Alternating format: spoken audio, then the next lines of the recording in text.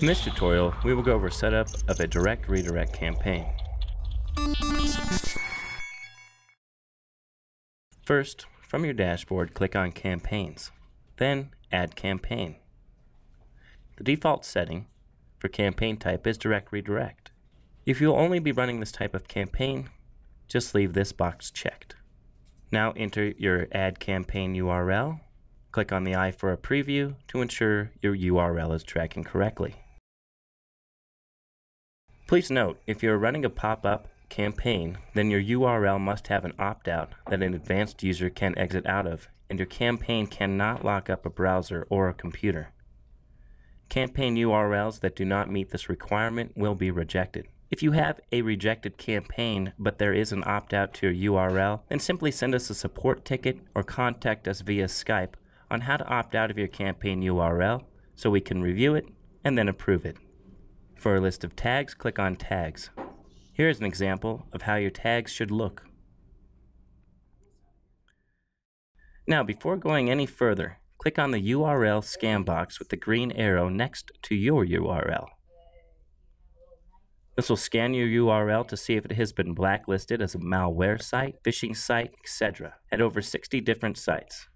If your virus total equals 1 or greater, then we highly recommend cleaning or replacing your URL. Blacklisted URLs can prevent views from your purchased visits from Redirect.com. They also prevent any possible conversions you might receive. Please note that Redirect.com sells traffic for its clients and is not responsible for any possible conversions or calls the client may or may not receive. Now enter a name for your campaign, and then your max bid per 1,000 visits. Please note the minimum bid to begin receiving traffic in the US is $4 per 1,000 visits. Now choose your targeting. We recommend targeting on our standard traffic type. This is our top tier feed of filtered quality traffic from our trusted users and partners. Or you can target by high volume RON. This is our lower tier feed consisting of a mixed bag of traffic and quality at a very low rate. We do not recommend targeting this feed. Now select your target by source or category. Again, we recommend targeting by the default setting, which is source for direct redirect campaigns. Now choose your audience, non-adult, adult, or both adult and non-adult audiences. If your URL has adult content, you must target by adult or your campaign will not be approved. Adult traffic is categorized as material that is suitable for a user who is over the age of 18. If you'd like unique traffic only, checkmark this box. Unique traffic refers to a user who is viewing a URL for the first time. Now choose your geographic area or areas you would like to target. To search, click in the search field. By default, our top geographic areas will populate. Additionally, each time you enter a letter or abbreviation, search results will update. Click on your desired geographic area to add. You can also search by clicking on the magnifying glass.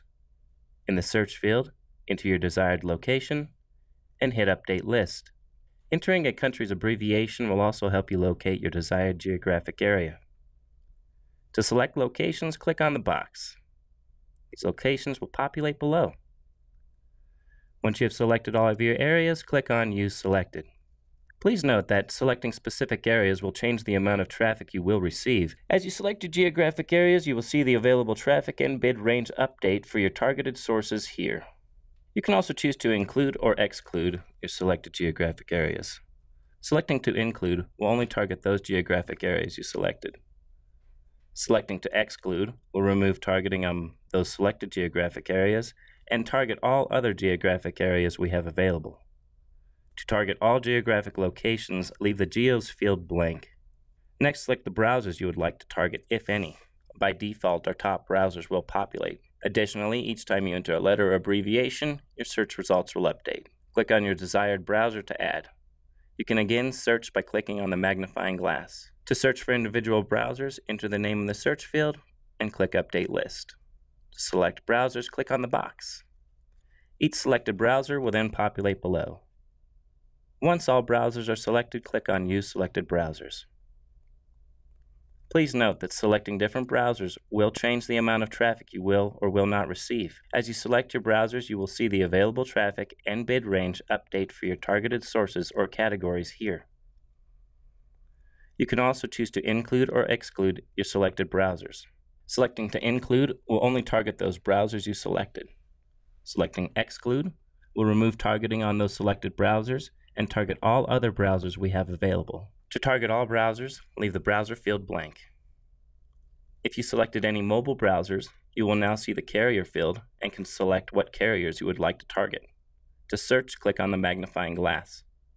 To search for individual carriers, enter the name in the search field and then click Update List. To select carriers, click on the box. Each selection will then populate in the list.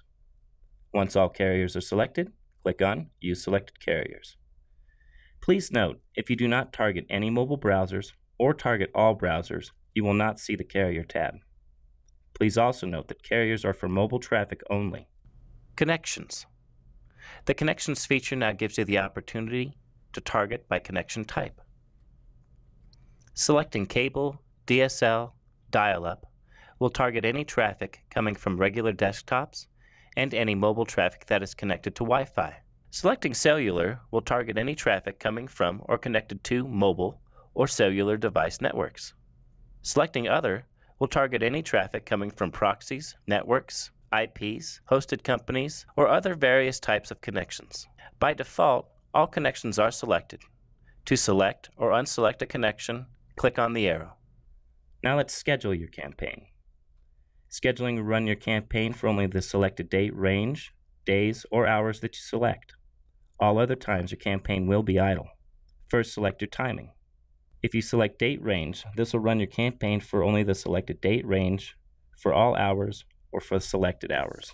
Choosing days of the week will run your campaign for only the selected days you choose, and for the hours or selected hours that you have chosen. If you select every day, your campaign will run every day for all hours or for selected hours. Selecting all hours will run your campaign with no restrictions for 24 hours a day as long as funds are available. Selecting hours will run your campaign only during the hours you select. All other times your campaign will be idle. Please note, all hours are for Eastern Standard Time. Now let's move to frequency capping. Frequency capping is here to help you control your budget. Selecting no cap. This sets no limits to your campaign. It will run 24 hours a day until your funds have been depleted. Selecting budget will run your campaign based on a set dollar amount. Set your cap frequency either by once, hourly, or daily, and then enter your budget cap dollar amount. Selecting visits. Use this cap to cap your campaign based on visits. Set your cap frequency either by once, hourly, or daily, and then enter your visit cap amount. Selecting unique visits, use this cap based on unique visits. A unique visit is a user who is seeing or viewing an advertisement for the first time. Set your cap frequency either by once, hourly, or daily, and then enter your unique visit cap amount. If you are going to enable one of our available conversion tracking, then select this cap type to cap the conversion you select. Set your cap frequency either by once, hourly, or daily. Then select whether to have your cap spread out over time or to have it delivered as fast as possible. Whatever cap you choose will be tracked here. You can choose to reset your chosen cap at any time after your campaign is active. Now let's add your sources. To add a source, click in the search field. Our top sources will populate. To add a source, click on the source. Additionally, each time you enter a number, the sources will update. You can also search available sources by clicking on the magnifying glass. Choose your filter, enter your source, and click on Update List. To add a source, click on the box. Once all sources are selected, click on Use Selected Sources. At this time, you can change your max bid per source. A good way to target your bid is to view 1. The bid range. This is a breakdown of the current bids in the system for that source. 2. Click on the clock. This gives you an estimated hourly breakdown of the bids for that source, as well as the estimated traffic per hour and bid range per hour based on the previous day's traffic. To analyze a bid for a source, click on the beaker. Select your target visitor. This field will default to what you have selected in your geographic targeting, if any. Then select your target browser or carrier and click on Run Test. You will now see how your campaign would perform at that current moment in our system. This is not a guarantee of traffic and is simply a tool you can use to better optimize your campaign. Enter any sources you would like to exclude from your current campaign in the Source Exclusions area. For more information on source exclusions, please see that guide. Now you can save the changes to your campaign.